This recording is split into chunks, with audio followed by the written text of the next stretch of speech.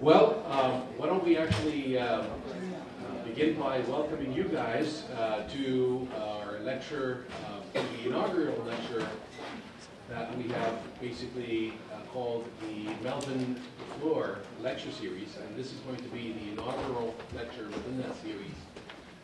And it is part of the Communication Research Center series of lectures. My name is Michael Asmar. I'm director of the CRC. And today it's actually going to be a very special day for us, not only because we are inaugurating the lecture, but because we have a very special speaker with us today. As you all know, we are currently in a transition from traditional distribution of news media, such as newspapers and magazines, to digital delivery through a range of platforms. Today, Professor Stephen Lacy, who is a professor in the College of Communication at Michigan State University, will talk to us about that transformation. But this is not his first digital transition. 35 years ago, for those of you who are younger than 35, 35 years ago, when he worked for newspapers, he went from writing on a Royal manual typewriter. Some of you actually remember a Royal manual typewriter. You might have seen it in museums, right? To writing on a computer. This was the digital production transition. 5 years after the computers arrived in the newsroom, he was enrolled at the University of Texas, earning his PhD and studying the economics and management of news media. When the digital distribution of news became possible within the World Wide Web, his background in media economics led him increasingly to study a second digital transformation, the digital transformation or the digital consumption transition. He's particularly interested in how this transformation is and will affect coverage of local governments. His interest in media economics and technology has led to his writing or editing of 6 books, publishing more than 90 referee journal articles, and writing a dozen book chapters.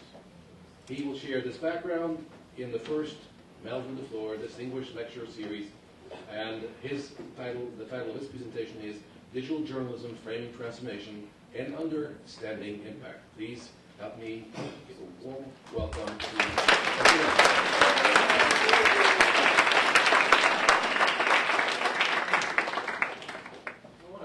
of this tape. When I go back to my classes, I want to show them this, so that when I come in, I'll get a little applause. I want to thank you all for this invitation. Actually, I know Mel DeFleur, and I am honored to be here for the first lecture because I use his material. I teach, this semester, I'm teaching a doctoral seminar, and we just finished reading some of his work. So I'm extremely honored. I want to thank Mina and Michael for, she's here somewhere, for taking care of me. It's been a wonderful trip, and I appreciate being here. Now, before I get started today, I want to talk a little bit about some of the terms. Because oftentimes we talk about these things and we think we share a meaning, and that's oftentimes not the case, which leads to some confusion. So when I talk about media, I'm really talking about the entire media business or industry. That includes entertainment, a whole range of things. And then when I talk about journalism, talking about the part of media that are particularly interested in public affairs and community affairs. And it tends to fall into opinion and news. Both of those are very important, but they're also very different. And those are both part of what we're seeing on the web now, and we'll get into that to a greater degree. Framing is a hot research topic in mass communication these days. To keep it simple, I'm simply going to say that framing has to do with the context that's attached to concepts and trends by the media themselves. Okay? So, for example, this morning I got up, went to breakfast, I got the New York Times, opened to the sports section, and I was examining the frames that had been associated with the end of the Red Sox season. And so I saw a frame about Francona not living up to his responsibilities. I saw a frame about pitchers eating chicken and drinking beer. I saw a frame about injury. These are all ways of adding context to these events. And obviously, they affect our perception of those events. And so that's what I'm going to be doing when I talk about framing today. And really, I'm going to talk about the way the media and journalism have been framing themselves. how are they framing this transition that's taking place? And actually it's been going on for a long time now. And in doing that, I'm going to give you a couple of frames. First frame I'm going to give you, I'm going to argue that it's not the right frame for understanding. And then I'll give you what I think the right frame is, and then we'll talk about some implications of that second frame. Now, this is called a lecture. I am happy to be interrupted at any point to answer questions. I've got this set of slides I can go through. We can stop any time and discuss them. I see myself not as a futurist, although I think that's a cool title. I'm a social scientist. And so I base these possibilities on how probable they are. And I'm also smart enough to know that what I tell you is only a probability. It's the probability that I see. And other people may have other frames and other visions. So I'm happy to talk about that because it'll teach me something. Now there'll be questions at the end, but I don't mind questions anytime. Okay? So don't resist the urge, should it arise, that you want to ask me questions. Now, first question I want to ask myself, and you, if you want to answer, is why are frames important? Well, they're important in a variety of ways. The way that the media are framed affects whether or not people will buy stock in media companies. Right? We don't want to buy any stock in a company that's going to disappear in 5 years. We want to buy it in the new, in Groupon. Groupon's revaluing now. Some people have lost a lot of money buying into stocks because of the framing. I'm actually old enough to remember the dot-com boom and the dot-com bust. Lots of money was lost because of the framing of the new technology at that point. Since I teach in a journalism school, here's what we're encountering now. A really bright young high school student comes and talks about, I want to study journalism, I want to help the community, I want to do something, I like to write, I like to deal with other people. As soon as they turn away, the parents say, now, is my daughter going to get a job if newspapers are dying? And that's a legitimate question. And it's a question that is being asked because of the framing. So that leads me to the journalism doomsday frame. Now, this is a little bit of framing here. You'll notice that we have a nuclear explosion on the far side. When I was growing up and spending way too much time in dark theater seeing science fiction films, that was the framing of doomsday. We're all going to die in a nuclear explosion. Now, of course, we all know it's going to happen when a comet or a meteor hits the Earth and we go that way. Either way, it's doomsday. It's the end. Now, some of the statements that are connected with this frame, journalism is dying, newspapers are dead, anyone can be a journalist online, no one will pay for online content, especially journalism. Now, many of you are younger, and this debate, this argument actually goes back a long way. Have any of you ever seen these things? You read them in a blog, or I've seen this in the New York Times. And so I want to use this to sort of go over this doomsday journalism frame. To talk about how well that helps explain the future. So let's start with the idea of journalism is dying. Well, to be honest, that's ludicrous. Journalism is inherent in any social group that gets large enough that you can't talk to everybody face to face. The very first newspaper in this country had no advertising in it. They wish they did, but it had no advertising in it. The communities had reached a point where they couldn't talk with everybody, so they needed another form of communication, of sharing the information that is crucial. We're a huge country. We can't elect presidents, senators, without sharing information. So the idea that journalism will somehow disappear is ridiculous. What's not ridiculous is what form will it take in the future? And that's a legitimate question. And that gets to the second one. Newspapers are dead. Well, we'll do a little reality check. About 400 million copies of daily and weekly newspapers are printed every week in this country. That's about, what, 20 billion a year? Now, that's nowhere near where it was 10 years ago. It has declined, and it will continue to decline. But that's far from being dead. And we'll get back to that in a little bit. On average, about 60% of adult citizens access newspapers in print or online on a given day. Now, again, that figure is smaller than it used to be. The important thing is that it's online and in paper. One of the problems we have in our framing is that we think about newspapers as paper rather than news. Almost every newspaper in this country is online now. Some are doing it better than others, but they're there. Most of the large companies are now providing their news in almost any platform you can imagine. I told someone yesterday, now when I walk my dog, I read the New York Times on my smartphone. That's a way of accessing the news. It's still the same material that if I went home and picked up that paper I've got sitting there, and we take the paper because my wife loves the crossword puzzle. If it weren't for that, we probably wouldn't take the paper anymore. But it's the same material. And so we've got to get away from newspaper and start thinking about news organizations or news outlets. As a matter of fact, they should have a contest. And give $1 million to whoever can come up with the right term for the future of news. Somebody's got to have that money. It would help us all out. The last point, this is an important one. Michael mentioned that I'm interested in local government coverage. We recently did a study of local government coverage. We got $500,000 from the National Science Foundation. And we looked at all the coverage. Citizen journalism, television, radio, newspapers, weeklies, dailies, everything we could find for 120 metropolitan cities and 119 suburban cities. And the question was, now, what's going on out there? What we found out is that if you live in a place like Boston, television was doing okay. They provided coverage of the local government. Radio, not as good.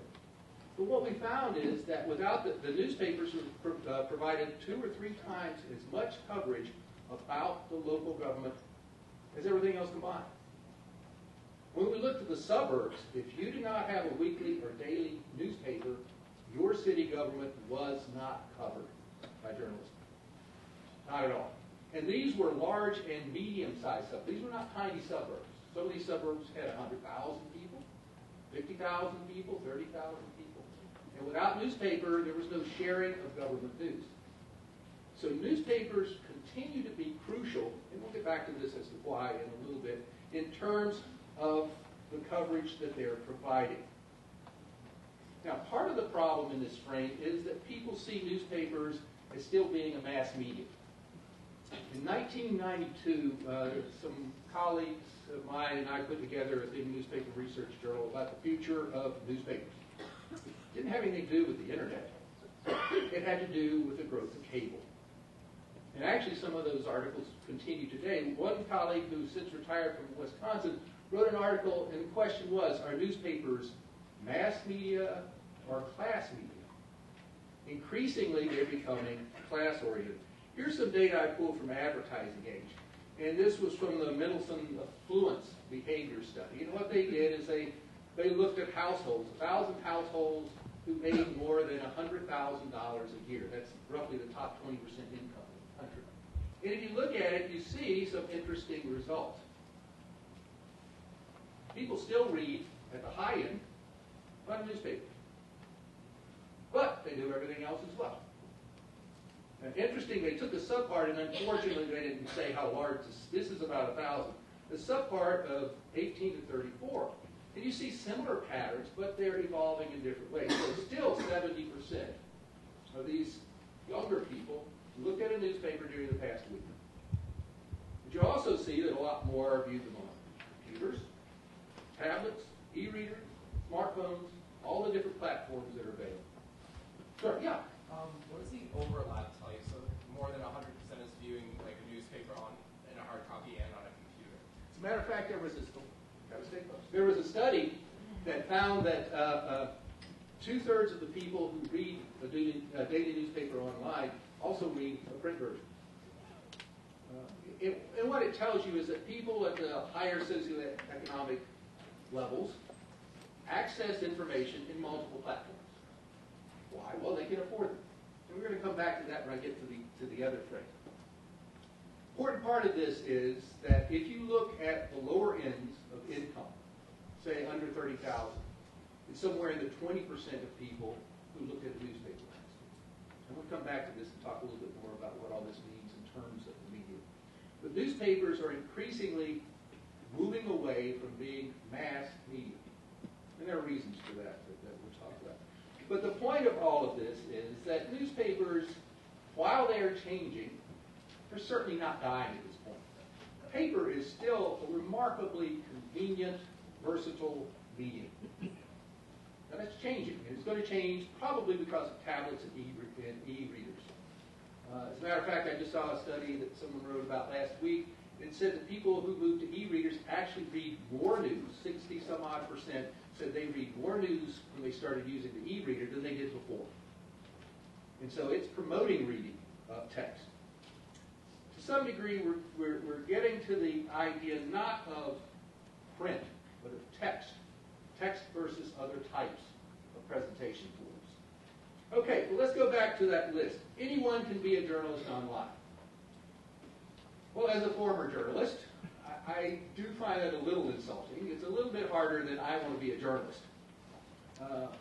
But even if you accept that interpretation, the question becomes, well, how has citizen journalism affected journalism in general? So I want to look at citizen journalism. In the past 4 years, I've been part of 3 studies that have looked at citizen journalism. 2 of them were funded by Pew and Knight. The first study, we looked at 15 cities, then we looked at 46 cities. In that NSF project I told you about, we also looked at citizen journalism. And these are consistent conclusions that came out of those 3 studies. First of all, citizen journalism tends to be a large city phenomenon. For example, in the NSF study, we looked at 109 citizen journalism sites, and we measured their coverage of city government, county government, etc. 92% of the articles about local government that were on citizen journalism sites were about the large cities. Very few of the suburbs have citizen journalism sites. Now, there are a lot of reasons for that. They're probably on the time we have today, but it is a large city phenomenon. It's not spread out throughout the country in any even sort of way. Most of what you find in citizen journalism have to do with opinion and not news. There are some news sites, and that is, there are citizen journalism sites that are trying to emulate traditional journalism where they're doing independent, fact-based reporting. In that 109 sites we looked at in the NSF, 2/3 were opinion, basically blogs. 1/3 were news sites. Out of that 109, 48 actually provided some coverage of city government. And it was split evenly, 24 blogs and 24 news sites. So it's mostly opinion. Posting can be erratic. And if you all read blogs or news sites, you know this. You may post 3 times during a week and then not again for 2 weeks, etc. And the reason is people are not being paid to do this, and they have lives. So it's tough for you to put in the same hours that you might if you were being paid for it. Simple as that. Also, they tend to be easy enter, easy exit, and this is sort of classic economic theory. The 46-city study we did, we went back 6 months later, and 16% of the sites we looked at had not posted within 3 months, or had disappeared entirely. So it's easy to start these sites because it's relatively inexpensive. It's not always easy to maintain them, and occasionally we would run across someone who left a reason that they're shutting down. Often it had to do with the fact that it was taking away from their work, they were leaving town, they wanted to spend time with their children. There are all sorts of reasons. Most citizen journalism sites, by definition, are voluntary. The citizen journalists tended to be what we call strong gatekeepers. It was much harder to upload content to these sites, whether it was text or photographs or anything, than it was to commercial news sites. They simply were not allowing this huge flow of citizen input online. What we found with the NSF study is that the commercial news sites and the commercial newspapers were more likely to publish content from citizens than were the citizen sites. Not only that, when they wrote stories, the citizen sources, there were more citizen sources in commercial news than on the citizen journalism site. And this is not an indictment. There's some wonderful journalism citizen sites out there. Richmond, for example, has about a dozen sites that are neighborhood sites, and they get together and they network and they share their news, and they provide coverage that the local papers simply cannot and will not cover. So there's some great examples out there to look at, but the reality is that at best, citizen journalism is a complement to and not a substitute for traditional sorts of news. Okay, so people will not pay for content online. Some of us in the audience are old enough to remember when cable came in, and this was one of the things that the broadcast people said, well, we don't need cable. Why would anybody pay for television? Is there anybody in here who doesn't pay for either broadband, cable, or satellite? There might be some of you. Do you? Okay. Do you watch television broadcast? Online. Oh, anywhere? Do you watch it online? Yeah. Okay. Are you paying for broadband, or you stealing Oh, it? yeah. Okay, there you go. All right. So all lines of cable. I've got two daughters who live in Ann Arbor. Neither one of them take cable. I think they have Netflix or something, but they don't take cable. They don't take satellite. They watch whatever they want to watch by downloading it or pulling it off the internet. But you're still paying for that access. And I mean, we could all just go on and watch broadcast for free. It's even digital now. But we don't do that, and there are reasons for doing that. Many of us are probably old enough to remember Napster and when people would not pay for music online. Well, it was April 28, 2003 when iTunes Music Store went up. And earlier this month, they sold their 16 billionth song. As a matter of fact, between February 2010 and October 2011, they downloaded 6 billion songs from the website. Now, Steve Jobs, God bless his soul, and Apple are making about $5 billion a year because they do not believe the myth that people will not pay for content online. Those newspapers that people are reading now, about 40 million households still subscribe to newspapers. So, as a matter of fact, I just saw an article a couple of days ago. The New York Times website, and in March they put up sort of a partial paywall. September unique visits compared to a year before were up 2.6%, even though they put up the paywall. There was an article, I think this morning or last night, on the Pointer blog. And increasingly, as newspapers are putting up paywalls, they're not finding this drastic reduction in visitors to their websites. It's not nearly as doomsday as was predicted when this experiment started. So the point is that some people will pay for content online. But first you have to ask. If you don't ask, they won't pay. We're not entirely dim out here in the consumer world. So now I want to move on to an alternative frame, and I'm going to call it the business frame. Ever since 1833, when the first press newspaper, most news, most journalism has been commercial, for better or worse. That's the reality. When I was a graduate student, I worked with a historian, and we studied the populist press at the end of the 19th century. Even those newspapers, which were politically oriented in their creation, were commercial enterprises. The family was trying to make a living. So the reality is that media, journalism, is primarily a commercial process, for better or worse. Now, under this business frame, here's something that a lot of people don't realize. Much of what has happened to journalism in the past 3 years has had to do more with the recession than with the transition to digital delivery. Actually, a lot of digital delivery existed before the recession, but the impact of that has been so huge. Not quite as great as happened with the Great Depression when 200 or 300 newspapers went under. But for example, in 3 years, 200 newspapers reduced the number of days a week that they provided print copies by at least one. They cut back to save costs. And they're depending upon their online content to try and keep people coming in. So that's an important thing to realize. But I want to talk about the idea of what a business frame is. In the coming years, these are the elements that are important and help explain a lot of what's going on. Every business has to deal with geography, particularly journalism and media. Now, I live in East Lansing, Michigan. We actually sort of have a little weekly, but it covers a wide area. But we've got the Lansing State Journal. Now, anybody in this room can go online and read the Lansing State Journal. I'll bet you money that most of you will never do that because it's not of interest to you. Media define their geographic market by the content they create. So it doesn't matter if you can read it all over the world unless it's content that is interesting all over the world. So geography is always an element of the business frame and explains a lot of what happens online. Second is convenience. Steve Jobs made a fortune because he understood that consumers want convenience when it comes to interacting with technology. And if you look at all of the things that Apple invented, they made things more convenient. They made things easier. Microsoft was interested in selling us bundles of stuff, where if one program didn't work, the whole computer would fall apart. We couldn't do anything. Steve Jobs developed dedicated technology, iPods to listen to music, iPads to do consumer things, Most of us are not going to sit down and run SPSS, those of us who do research, on an iPad.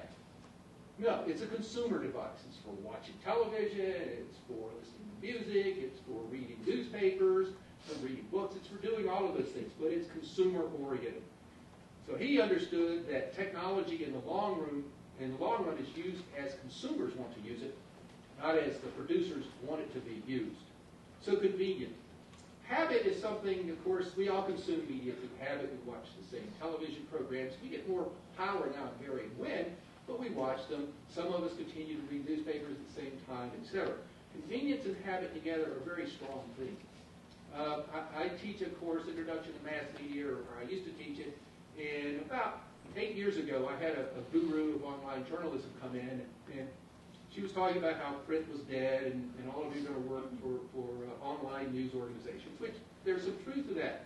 But then she said, how many of you read newspapers? And 90% of the students raised their hand. And it sort of took her back because this was not what she was expecting. And so she thought, she said, well, you all are not normal. And I said, is that a compliment? But anyway, I explained to her later what happened. I have a 9 o'clock class. Now, at Michigan State, 9 o'clock class, students probably woke up at 8:30, and they picked up a cup of coffee on the way, maybe. If they actually got up at 8:30 instead of 8:50 to make it to class. And there's this big stack of free newspapers right outside the door to the lecture hall. So rather than use our computers or smartphones, they just pick up a copy of that paper, they go in and they browse through it, and they throw it on the floor for the janitor to worry about. And it was convenience. It wasn't because they prefer paper to digital. I mean, I've got 2 daughters who are in their 20s, and they use everything.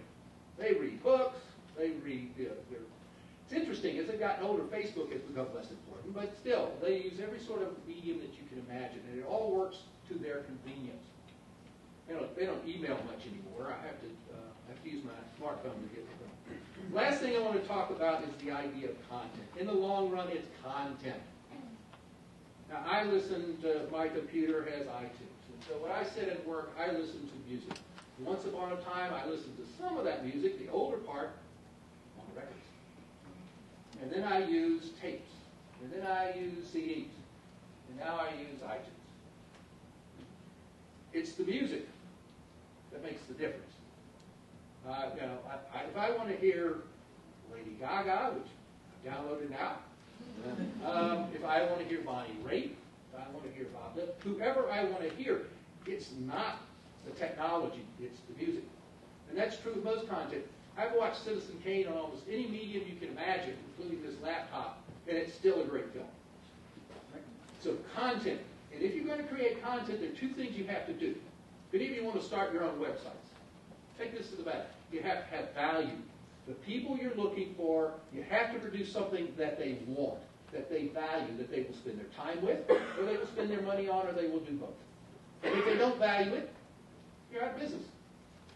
It has to be scarce. And this is one of the problems that happened with newspapers. They didn't make their content scarce. Anybody could find it. Now that's happening. They're enforcing copyrights. They're forming agreements with online companies to try and control their content. If it's not scarce, people won't pay for it, right? So you make it scarce, you put up paywalls, you ask them, you find a reasonable price, and if they value it, surprise, you make money. Now, they're never going to make the money they used to. And that's something that has to be understood if you're going to be in the business. But this is the business frame.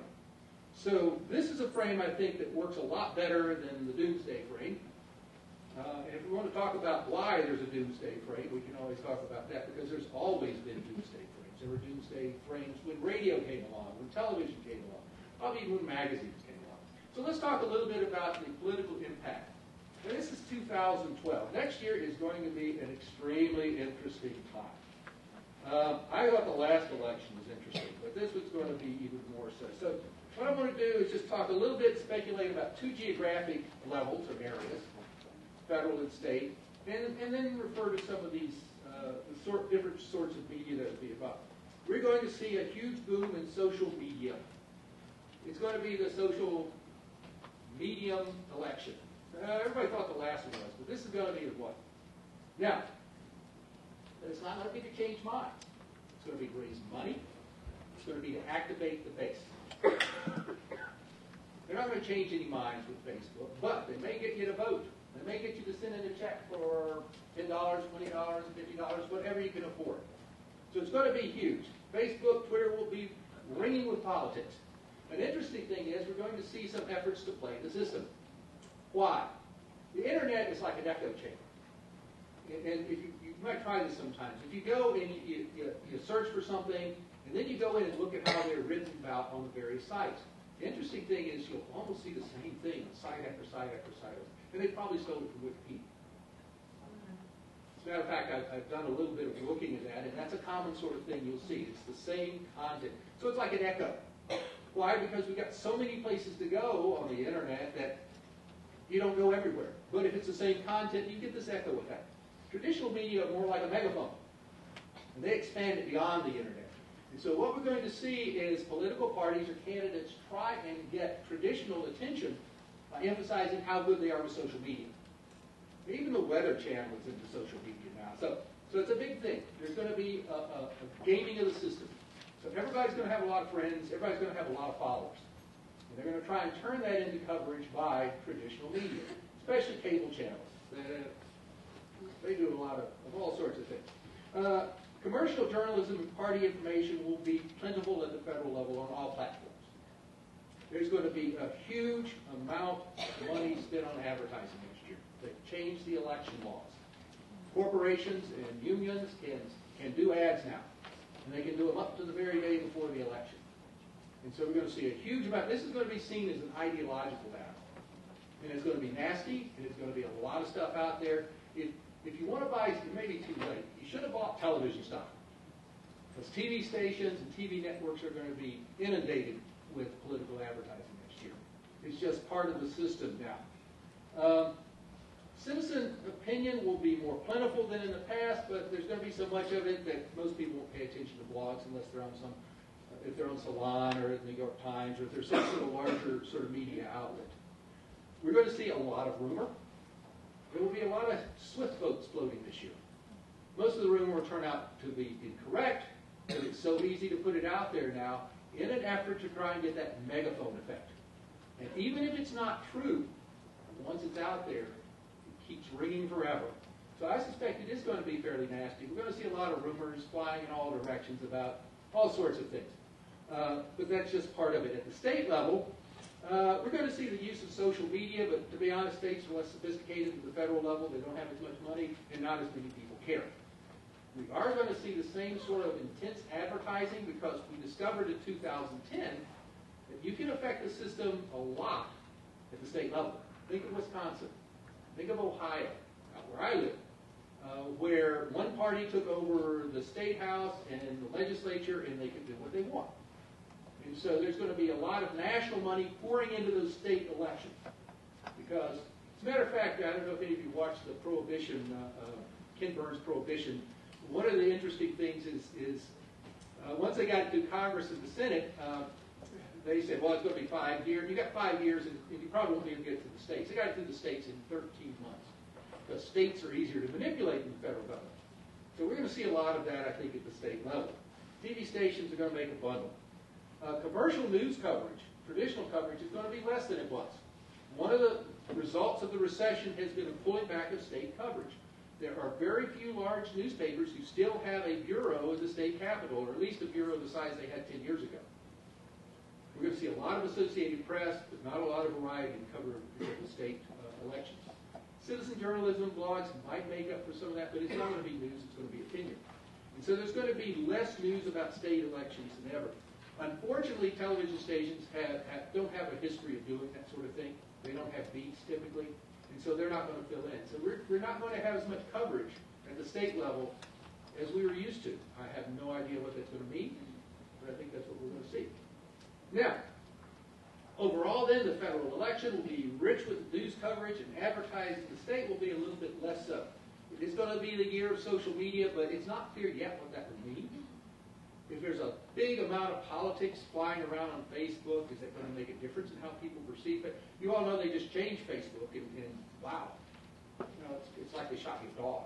It's like, well, what have you done? What have you done to our Facebook? And of course, Google Plus is out there trying to pull you in. So it's going to be an interesting time to see what happens with social media when the old folks like me get in there and try and take it over for commercial or political reasons. Okay, well, let's move on quickly to the idea of long-run implications of the business frame. And I'll talk a little bit about the finance and then a little bit about the political and voter stuff. We're going to have a lot more news outlets enter and leave. We're going to see old companies leave, new companies come along. It's not clear what that's going to mean, but I think it's going to be interesting. And if they find new ways of helping us understand the world, that'll be great. So a lot of experimentation. Our media habits are going to have to change and adjust to all of this newness. But that's what it is. Easy entry, easy exit. Consumers will have to contribute more revenue to maintain the quality at the local, state levels if we're going to maintain that. I don't know if they're going to do it, but they will be asked to. I think those higher income folks will. To be honest, I'm not even sure what I pay to get the New York Times delivered on my doorstep. It's probably a lot, and I will pay more. Because I don't have access to a lot of that information in East Lansing, Michigan. If I don't get the New York Times, I can read it online. But my habit is usually to read it in the morning while I eat my oatmeal. And that's my habit. That's the time when I can do it. I will pay more. I don't know if the people there. One of the things, in a discussion of paying on the internet with students in my class, one of the things I tell them is when you're young, you have more time than money. When you're old, you've got more money than time. And that explains the difference in terms of our media behavior when it comes to buying things. I never really downloaded music because I would have to go in and get the software and pay attention and all that. Go on Amazon, I want that. And they send it to me. I got more money than time. So a lot of it comes down to how efficiently we make the media serve our purposes. One of the things you will find is that the way you deal with the world will change as you get older. As you accumulate responsibilities, those change. There is this myth that once upon a time, young people read newspapers all the time, and that is a myth. It was a myth when I was young 40 years ago. It remains a myth today, and to be honest, it was always a myth unless you go back to the 30s and 40s, well, even before that, when there wasn't radio, and the only thing you've had is a newspaper, and that's how you view the world. So it doesn't surprise me that young people don't spend a lot of time in newspapers. I didn't. Most newspapers are local. Most of you are not connected to that local community. I pay taxes in East Lansing. I care about East Lansing government. My children went to school in East Lansing. I care about East Lansing schools. But if I'm a student at Michigan State, why in the world would I care about that? I don't, which is perfectly fine. Someone wants to sell things to them, they have to create value, and that's what our student aid newspaper does. It's just about the university. It's just about the things that the students are interested in because it's written and run by students. So, okay. The FCC is going to loosen cross-ownership rules, I think, market by market. Now, you all may not know, but in most markets, newspaper cannot own a TV station. Not all, there's some grandfathered ones. They're dealing with this now, I think, and this is just a guess. We've shared some of our data with them, and this NSF group, there were 5 of us, and we've talked with some of the folks at the FCC. And the reality is, in a market like Boston, if the Globe bought a TV station, it really wouldn't make a huge difference in this market. My market, there are really 2 TV newsrooms, 1 newspaper. 2 of those combined, it would reduce the number of reporters probably by 1/3 in my market. So that's a concern. If I go to Greenville, Michigan, there's 1 newspaper, there's 1 radio station, same person, same family owns them both. If they didn't have the radio station, it would not exist. Because people tried to keep that radio station going for years. The newspaper bought it, and they're able to keep it going. Although, to be honest, they probably subsidize it. It's not making much money, but it's their community, and so they keep it going. So I think we're going to see some changes. I think they're going to loosen up, and I'm not sure that will be a problem in all markets. It might be a problem in some. But, other than comments, they don't ask me to make those decisions. Commercial news, profit margins are never going to go back where they were. Going to be low. That's one of the reasons quality will decline in some areas. Successful citizen journalism will be associated with neighborhoods or interest groups. You're not going to have big citizen journalism sites. News organizations, and they're trying to do this now, and I think they're going to become more successful with it, is they're going to incorporate more content from the citizens in their communities. It's free content, actually. Not only free content, it's content that they care about. And so there's going to be more of an effort. There have been a lot of efforts. Some have been better than others. We studied the Dallas area, and that was terrible. The only things we ever saw loaded from citizens were what a great kid I got. They may have changed it since we looked at them 2 years ago. Okay, what will journalism look like? News will be available on all platforms, all presentation, etc., especially local. Right now, it's true for the national level. You can get anything you want anywhere, anytime. It's not so true at local. And ours is a local press system. Most of those newspapers that are bought and read are at the local level. We really don't have any national sorts of newspapers. And of course, these are news sites. They have video, they have audio, they have photographs. And interesting, all the TV sites now look a lot like the newspaper sites. Everybody's doing everything now because they're all competing for attention from the same people. General assignment versus specialty journalism. Television's always been general assignment. You come in, they say, go cover this. Newspapers have had a beat system. You come in, you go to City Hall, you go to the school building, you go to the police station, you cover a particular area. There's an important difference. Specialty reporting actually does a better job of balancing things and getting more depth than general assignment, but general assignment is cheaper. And we've seen that traditional newspaper sort of approach, the traditional TV approach move more and more to newspapers as you cut more and more staff. And so I think we're going to see more of that, unless, of course, people are willing to pay more, which will allow them to go to a specialty. News organizations will invest in quality multimedia, but it will vary greatly. It's going to be less investigative reporting simply because there's not going to be the money to fund it. It'll still happen at the best large newspapers. Medium-sized newspapers are probably not going to be investing in it. Unless we can figure out some sort of nonprofit way, and the Knight Foundation and other foundations keep working on that. I'm not sure we've discovered the right way yet. Interactivity will grow in importance, but it's not really clear just what it's going to do. It has a lot of potential. I've done some studies looking at comments, and if you all look at comments online, they vary as to how serious folks are. Although some newspapers, we have seen a community sort of gather around comments, and they form their own community, and they display some elements of community and groups online with their comments, so there's potential there. I think it's great. I think it's a way of keeping in touch with community and making what you do better. You've got to figure out how to do it right, and I'm not sure newspapers have done that yet. Media voters, very quickly. I'm going to show you something here. This goes back to 1940. This was a study done of election in 1940 in Erie, Ohio. And they studied for 6 months. They went in and interviewed these people to see how they were going to vote and how they changed their minds. And here's what they decided. Out of these people, out of these 600 people they studied, only 8% were converted by campaigns. Most were reinforced, activated, had no effect, reconverted. So the idea of the rational voter, someone who evaluates and draws a conclusion, was not found in that study some 60 years ago. As a matter of fact, here was a summary. The people who did the most reading and listening were the ones that were least likely to convert and change. People who were most open to conversion didn't read and listen. Now, this is not the way our democracy is supposed to work. But that's what they found then, and I think it's still going on today. I think this is quite applicable.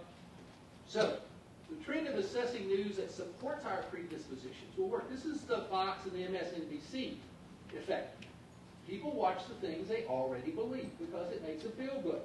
It displaces, or it solves their cognitive dissonance in looking at the world. They see the world and they're scared. So they go to what they want to hear, and they hear it, and they feel good about it. This trend will accentuate by incorporation of social media. How much diversity are you going to get when your friends are telling you what you should be reading and looking at? Probably not a lot, right? Because they're your friends. You share things. Social media is not going to make our world broader. It's probably going to narrow it if we turn just to social media to get our recommendation for what we're going to read and what we're going to look at. And again, I mentioned the fact that people are going to be bombarded by advertising on all platforms, etc., but probably not through print. Print is still struggling when it comes to advertising. So I think what we're going to see, and we're already there, I think, in most of the world, the press systems, the news systems are upscale, downscale. So if you go to London, you've got tabloids and you've got Financial Times, the high end, right? You've got the quality journalism and you've got the not-so-quality journalism. If you go to Mexico City, you've got Reforma and you've got Metro. Metro is scandal, is sports. Reforma is serious, the New York Times in Mexico. And I think we're there here. In our country, our press system didn't evolve that way because advertisers found it more efficient to have one newspaper in a town that would reach everybody. And so once upon a time, we had all of these newspapers. They disappeared slowly because of advertisers. It was in their interest to not get rid of, but to move their support to one newspaper. And so we evolved to where we have basically in most cities now one newspaper. I think what we're ending up with is an upscale, downscale, but upscale is going to be text-oriented. Those people who make $100,000 in their household, etc. So we're going to have upscale that's going to be not exclusively text, but mostly text, right? Because that's how you deal with complicated issues. Downscale is increasingly going to be video-based. Emotional appeal, sports, scandal, all of those sorts of things. To some degree, that's what's happened with cable news. And so I see that happening now if it's not there already. Now, there are some implications to that, things like knowledge gaps. But still, I think that we're getting there. It's natural to segment systems. And I think eventually that we're going to get there. So, I don't want to leave you without a doomsday dream, right? Again, as I said, I grew up watching sci-fi, and I still enjoy a good doomsday movie on television. So here's what I'm concerned about. If I had to do a doomsday, it would be dysfunctional electorate. As the electorate becomes more fragmented and segmented, we sort of sink into our own groups. We avoid conflicting information. And the media are beginning to take advantage of that. And as we move towards more video, emotional sorts of appeal, you get an educational system that tends to teach towards standardized exams. They're not really interested in teaching analysis, in writing. Then I see an electorate that maybe is not fitting that idea that Thomas Jefferson had. And the politicians and the media are feeding into this. One of the great things that people who want to control power have discovered over the centuries is that if you want to control people, you use fear. You can be afraid of the other, you can be afraid of the economy, you can be afraid of the other party, you can be afraid of change. You can be afraid of a lot of things. Politicians have long known that. The media are catching on to it, particularly on television. And so you have this catering to our fears. And my concern is that we as voters and we as media consumers won't stand up and say, wait a second, I want something better than that. I don't want to just read things that are fearful. I want balanced, fair, complete information in a context that gives it meaning. And so ultimately, I think, if we want to summarize what's going on, we can sort of paraphrase Shakespeare or Bacon or Marlowe, whoever wrote it, Julius Caesar, and simply say, see, the fault, dear citizens, is not in the media, it's in ourselves. And I think in time, citizens get the news media that they deserve. So, thank you very much. So,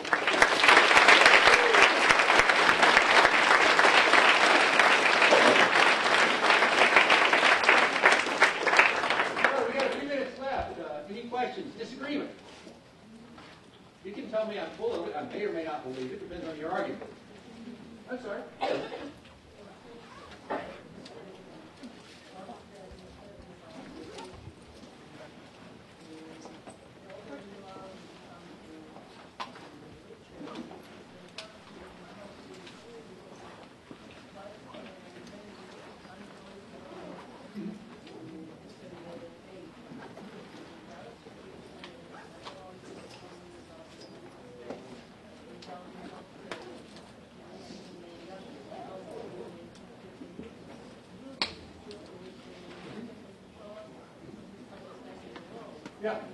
Yeah.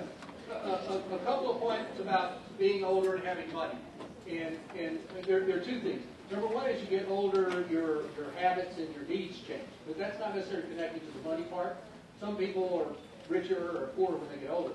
In the higher SEC, socioeconomic, that's education and money, they do tend to have different reading patterns. And you're absolutely correct that there's variations around the world.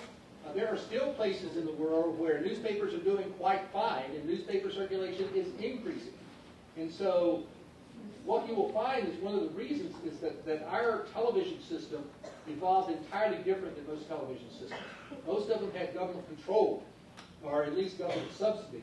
And so, for example, in Britain, the BBC had one channel, then two channels, and three, and then, of course, they let Sky in, and they began to expand. So part of our press system that I talked about is a reflection of how television developed, and not just newspapers. But you're absolutely correct. Other parts of the world are very different in terms of how the press system evolved and how it works today. Japan still reads huge amount newspaper. Our newspaper companies wish they could have those sorts of penetration. Okay, other questions? Yes, sir. What would you say is the most effective thing that we could do, every one of us, to prevent ourselves from becoming dysfunctional members of the Well, I do think that the Founding Fathers had it right, that a democracy where decisions are based as much on rational decision-making as possible. That doesn't mean ignoring emotion, but it means taking all of the things into consideration. We are very habitual in most of our behavior, not only media, and it's because it's efficient. Think about it. Think if you had to get up every day and think about, well, what am I going to read or watch today, or how am I going to get to school today, or how am I going to... So we take these cognitive shortcuts. So I would simply say expose yourself to a variety of things in what you experience, and what you read, and what you watch, and who you know. I grew up in the South, where segregation was legal when I was young. And to be honest, I was denied a great deal of knowledge from only having the ability to deal with people who are just like me. And so, yeah, I look at campuses and I see de facto segregation among groups of people, no matter what the definition of diversity. And it's terrible. We just don't spend time with people who think differently, who act differently, who have different cultures than we do. So just that alone will go a long way, I think, towards improving democracy. You all probably realize, I hope, that right now, if you define our population by race and gender, there is no majority. There is no one group that has 50%. And that's going to only become more diverse. So how can we have a country that runs when we don't learn about people from different cultures and different backgrounds, etc., than ours? And so, yeah, I would say learn everything you can and enjoy that process. And when you're young, it's a lot cheaper to do those things than when you get older and you get family, etc. So that's what I do. Other questions? Comments? Yes? Another thing that's very important in my opinion is the deterioration in language, knowledge and use. And that's actually all over the world. Okay, in terms of... In terms of, first of all, enough vocabulary. Okay. Another thing is if you look online and nowadays also in print, there are a lot of grammar mistakes, Okay. spelling mistakes, and actually every language takes on the other, using its own letters, but writing in another language. The point had to do with the use of language. First of all, you should have some richness in the mistakes that occur. When Michael introduced me, he referred to the first digital revolution of change in the newsrooms. One of the things that happened is, back then you actually had a series of people who looked at the copy before it went out. So I wrote it on a Royal typewriter. Somebody had to go keyboard it in the back, and they could catch mistakes I made. If you were at a larger newspaper, you had an editor, and maybe someone who actually read the galleys when they came out. So there were more layers of protection. What that first transition of digital did in production side is make a lot of money for news companies. Because what happened is you fired more people. You had fewer people putting out a newspaper. Fewer people meant fewer people to check the errors. And as I said in class this morning, there was a study done by American Society of News Editors in 1999. They surveyed 3,200 people across the country, and they asked them, what is the biggest problem that destroys credibility for you? And the biggest problem was error. Simple error. Misspelling names, getting facts wrong. Because people say to themselves, if they can't spell my friend's name right, what else are they doing wrong? So to some degree, those errors happened because the companies wanted to take those savings from digital creation, production, put it into profit rather than putting it back into the newsroom. Because they didn't have to get rid of people who could read it one more time. They chose to do it because they could. So you're absolutely correct. I've got a couple of colleagues in Michigan State, and they have their wall of shame, and it's full of newspaper and magazine examples of problems with grammar and syntax, et cetera, et cetera. Yes? Well, just as a response to what you said, grammar, like if you make a spelling mistake, if it's just wrong, it's wrong, and it does make you use credibility. What I'm finding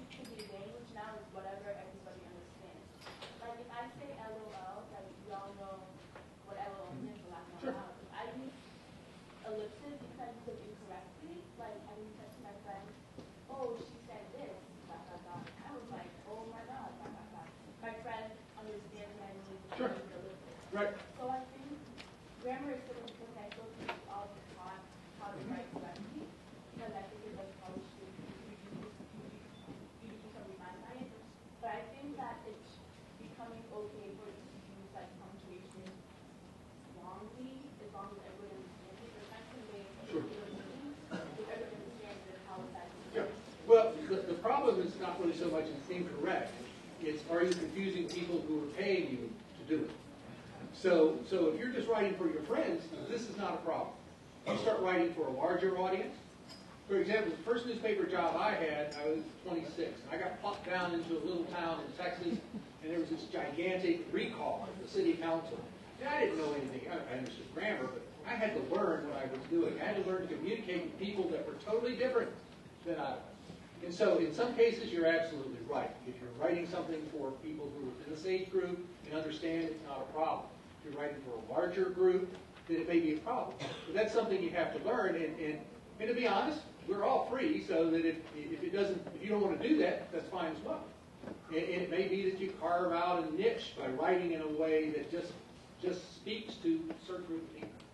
So I'm not even sure that it's a matter of, there is right or wrong according to rules of grammar. But if you're trying to make money, I'm not sure if it's right or wrong. It's just a question of who you're writing for and whether or not that confuses the issue. One more question, guys. Yes, sir. Do you see this gap emerging on the local and state level where there's less incentive or opportunity to do journalism there? And it has to be the two. Yeah. But more opportunity for manipulation, financial things like that. Do you see any other solutions besides some sort of tax or public fund to ensure that journalism is happening? Well, first of all, the gap's not as bad at the local level as is the state, because people will pay for local information and they'll pay for national. It's the state level where I think that things are worse. And we've applied for a grant to study this. I don't know yet if we're going to get it. We have a group, a class that covers the state at our place, and it's run by a guy who won a Pulitzer Prize covering state government. And so he has seen that coverage just evaporate over 20 years. The answer is getting enough revenue to do it and getting rid of companies that have to have 20% profit margins. And I think that's going to happen because there aren't going to be 20% profit margins. You're going to have people who will run newspapers who will be happy with 10%. And you just ask any grocer in this country if they would be happy with 10%. That's about 3 times what they make. So there's going to have to be an adjustment of the frame of news organizations. TV is always going to make a lot of money. But text-oriented, formerly newspaper companies, you're going to have changes. And this has actually happened. I've heard people who run private companies, and they're bullish. They're invested. They see this as something that will happen. Now, it's mostly local, and as we emerge, but they also do this on television, smartphones, e-readers, so to them it's all one thing. But they are investing in news and information. The Scripps Corporation, I heard the CEO speak about 3 weeks ago, and that's what he said. People who run the Columbus Dispatch said the same thing. The family who run the Toledo Blade said the same thing. So we're going to have to see a different form of ownership than we've seen the past 30 years. You're just not going to be able to maintain 20% profit margin. So I would be terribly depressed, but we've got to get out of the recession. People have got to start making money and spending money. And I'm not sure that's going to be anytime in the next 5 years. I mean, it may be a while. But it'll happen. I think it'll happen because there will be value. Okay, is that it? On that note, could you please help me?